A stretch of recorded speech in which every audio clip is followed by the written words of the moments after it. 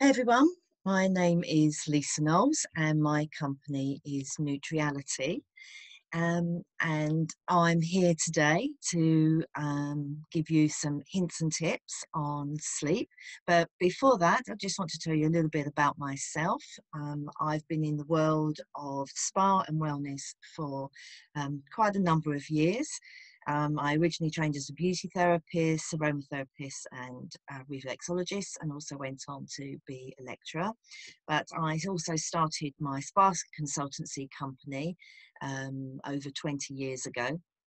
And during that time, I was traveling a lot, flying, driving around the country, and it started to take its toll on my health. I started to put on a lot of weight. I became very lethargic.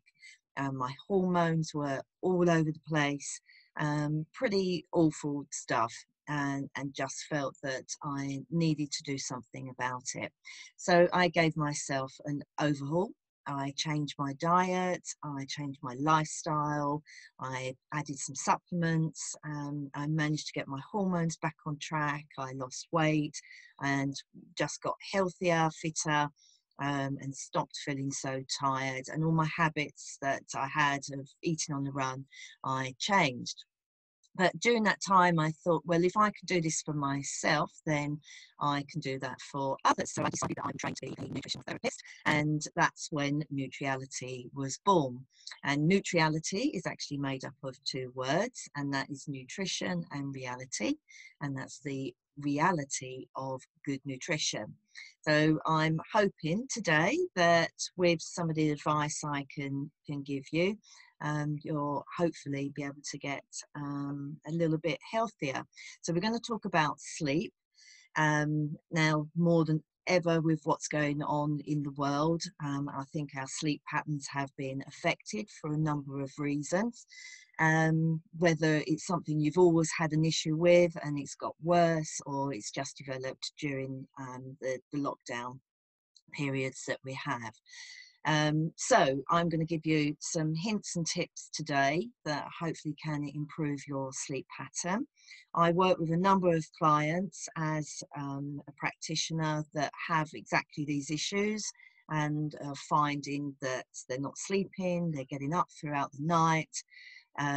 But just through changing a few little habits, they've found that their sleep has improved, they're getting longer night's sleep, or they're managing to sleep all the way through, and even they've stopped getting up in the middle of the night. So we're going to start off talking about sleep. I'm just going to share a screen with you.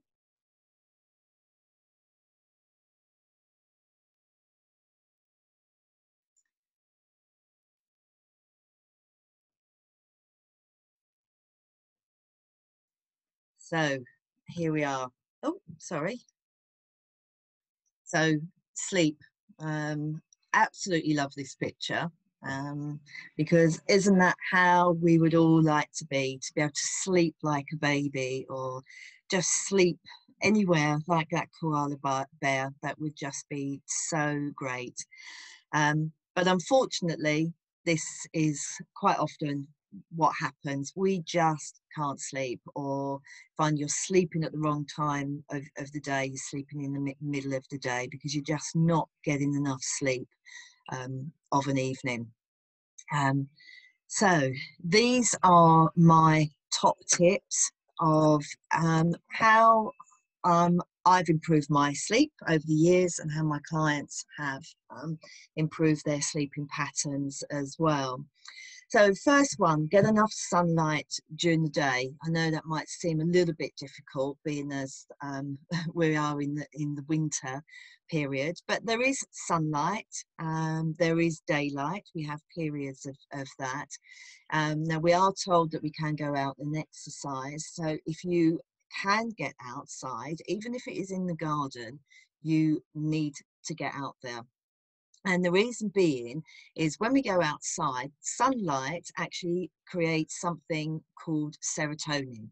Serotonin is what we know as our happy hormone. This is what makes us actually feel good. So the sunlight hits our eyes, and that does actually build up serotonin.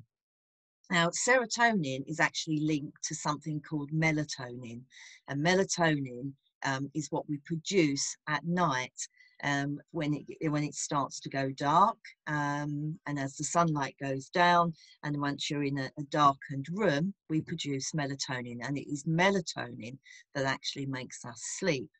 But it is literally daylight and nighttime that really does help us sleep. So if you have been indoors all day with just artificial light and some light coming through the window, it's not enough. You need to be building up that serotonin to help to build up your stores of melatonin. So get outside. It also will make you feel much better, much brighter in yourself to get outside. So sleep is all about daylight and nighttime. It's not just about going to sleep at night. So that's my first top tip. Then of an evening, it's about reducing those stimulating activities, including food. So stimulating activities could be exercise. So if you are somebody that exercises, you really do need to stop that activity, that exercise, round about 4 hours before it's bedtime. And the reason being is if you are too active, your adrenaline is too active, you do not switch off, you do not start to calm down. So if you are someone that's exercising, you really shouldn't be doing high energy exercise before you go to bed. So start to reduce that. Other activities, watching a stimulating film just before you go to bed. That will start that adrenaline going, that starts the mind racing as well. So watching something really fast and aggressive before bedtime is not a good thing. Now, you've been told time and time again, you read it everywhere, about turning off your telephone, turning off the laptop at least 30 minutes, if not an hour before bedtime, because this is a stimulating activity. The blue light that the laptop and the telephone emits is a stimulating light. Remember I've said about melatonin, we need that dark, it makes us go to sleep. The blue is actually stimulating and it doesn't allow the melatonin to kick in. So try and come away from that before you go to bed. Ideally an hour, but at least 30 minutes, and start to wind down from that. The other activities are things like food and alcohol. These are stimulants. So if you're eating high sugary foods, or drinking lots of alcohol, or drinking coffee, and even tea, they are stimulants. So you may find that you're actually waking up in the middle of the night, and if you've had something very sweet before you've gone to bed, you are actually having a sugar rush. It's exactly the same as what happens to you during the day, that if you start the day on lots of sugar, you're finding you're having that 3-4 o'clock in the afternoon slump. You're finding you're waking up about 3-4 o'clock and you just can't get to sleep. It could be that you've had too much sugar and you are actually having a bit of a sugar rush and then a sugar slump. So another reason why you need to stay away from the stimulating foods, the alcohol, the coffee, the tea, and definitely anything that is too sugary. Start to wind down with something that is much gentler, something that like hot milk or hot oat milk. These are actually really good at helping you to relax. They contain something called tryptophan. Tryptophan is actually a precursor to serotonin, so it has a knock-on effect. So it's a really good one to have. So back in, your nan may have told you to have a hot drink, a hot milk before you go to bed.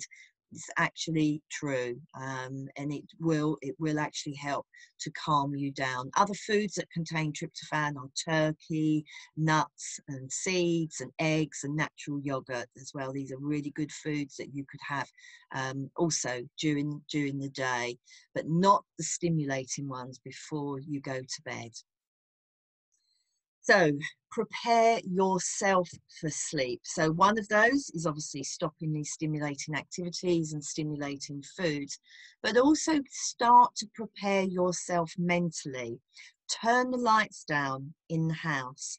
So start to bring the lights down. Start to make the room a bit darker. Don't have bright lights on. So bring the lights down. That will also start to kick in the melatonin as well. And your brain starts to think you're getting ready for bed, and then you will start to feel sleepy. Watch something nice and gentle on the TV, or turn the TV off and perhaps read as well. Start to wind down. Change your clothing. Take your clothes that you've had on all day and start to get ready for bed. Put your night clothes on. Put something nice and loose on and make yourself feel comfortable. You will start to wind down. Another thing that you can actually do is have a bath, and a bath in something like Epsom salts. Epsom salts is very, very high in magnesium. Magnesium is a relaxant. We need magnesium to calm our muscles down. It also calms the mind down. So a bath with a big handful of Epsom salts is really good before you go to bed. Now, there has actually been some studies on that, and they say the optimum time for you to have a bath is actually 90 minutes before you go to bed. That's the time that your body will start to relax and calm down. So try that Epsom salt bath. It also raises your blood temperature, which you do actually want, because when you go to bed, you're at a relaxed state, and then the body starts to cool down, ready for sleep. So that's another way of preparing yourself.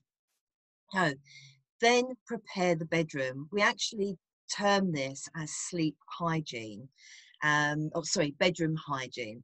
And you are not only preparing yourself, you're preparing your room, or ideally you should be preparing your room. And if you've got lights outside your window, if you live in an area that's brightly lit by street lights, you really want to lock that light out. And as I've said, the light is a stimulant. That's what keeps you awake. Whereas the dark is actually bringing on the melatonin. So ideally you want to have some blackout curtains so you can't see the light. Take away the noise in the room as well. So you've got that ticking clock that is going all the time. You really want to take that noise out. Other lights as well, the computer, the phone, if you've got a bedside clock that's lit up, or you have got your TV and it's on standby and there's a light, there needs to be no light in there, because these are all stimulants that your brain will start to pick up. So start to prepare the room. Make sure it's not hot.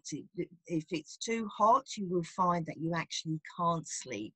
So the room needs to be not too cool, and the optimum temperature is about 16, 17 degrees. That's why it's actually recommended you should have the window slightly ajar, just to let some fresh air in. Another thing is, if you're using your bedroom at the moment as a workspace, the tip is, if you can, if possible, actually take away all that resembles the office, so the room turns back into a bedroom. So if you have got your laptop and all your paperwork, tidy them up and just put them to one side, rather than have them out so it's still looking like an office.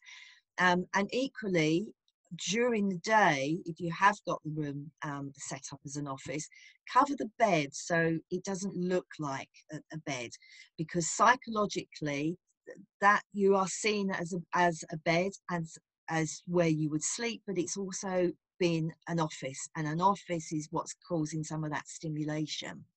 So during the day, it's recommended cover that bed over so it doesn't look like your bed. And when you've tidied up the room and it's no longer an office, you take that cover off and it becomes your bed again. There is an argument to say that a bedroom is really only for sleep and intimacy. It shouldn't be used for anything else.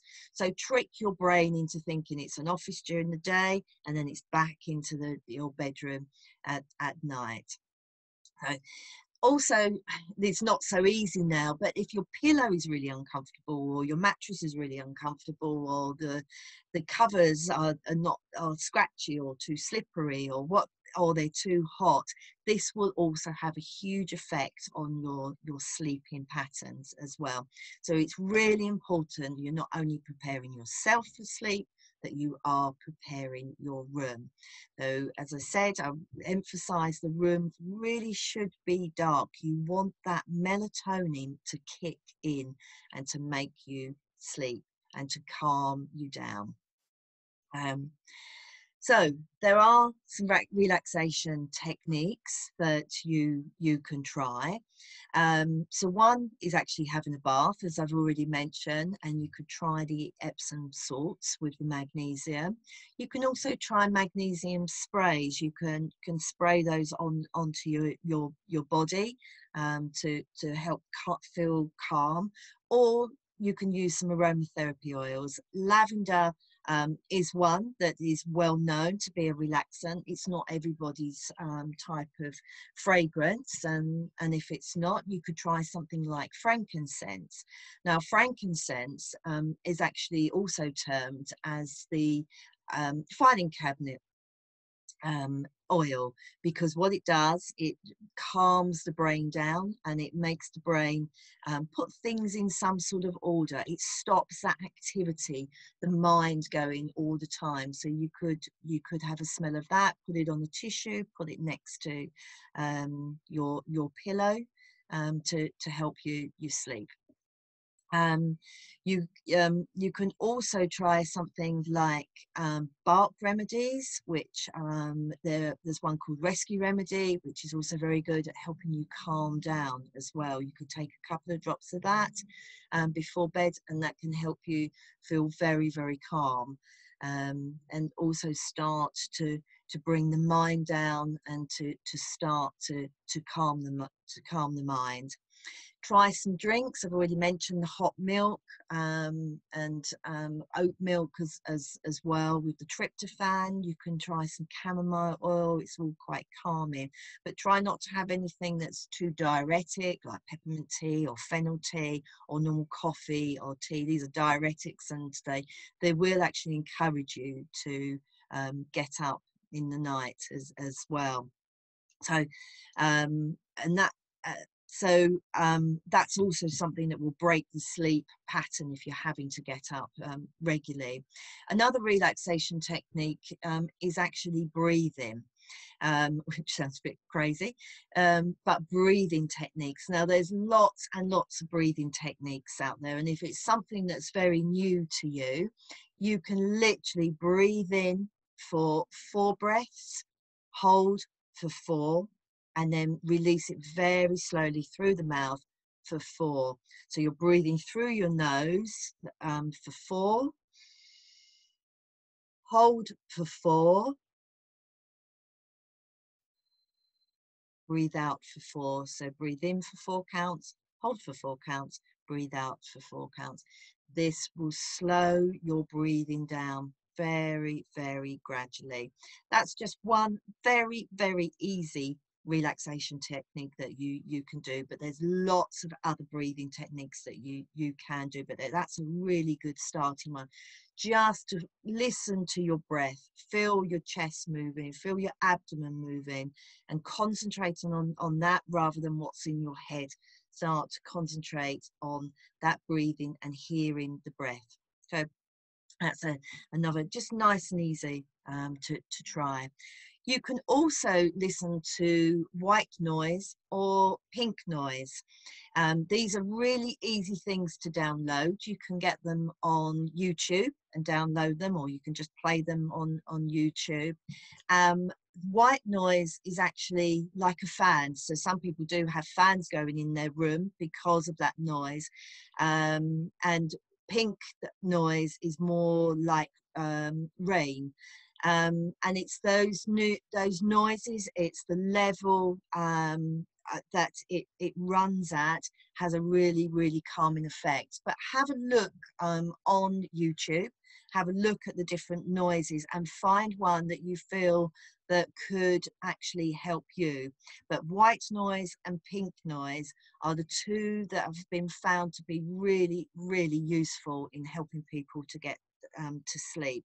So as much as we want quietness and peace in the bedroom, that is peace away from stimulation. But these other noises, the frequency that they play at are a different frequency. They're a very low frequency, and that actually has an effect on the brain waves, and that starts to calm you down and can actually trigger you into going to sleep.